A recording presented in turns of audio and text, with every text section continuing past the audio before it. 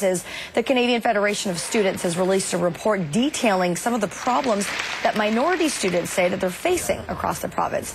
The report is based on a series of hearings held at 14 different schools in which students shared some of their stories. Now, aside from racism, students also complain of a lack of cultural diversity in the curriculum. The Federation is now asking universities to implement a series of ideas, all to improve the situation for minority students. Documents have now surfaced which are shedding more light on manslaughter charges laid against Michael Jackson's doctor. Now, according to the allegations, work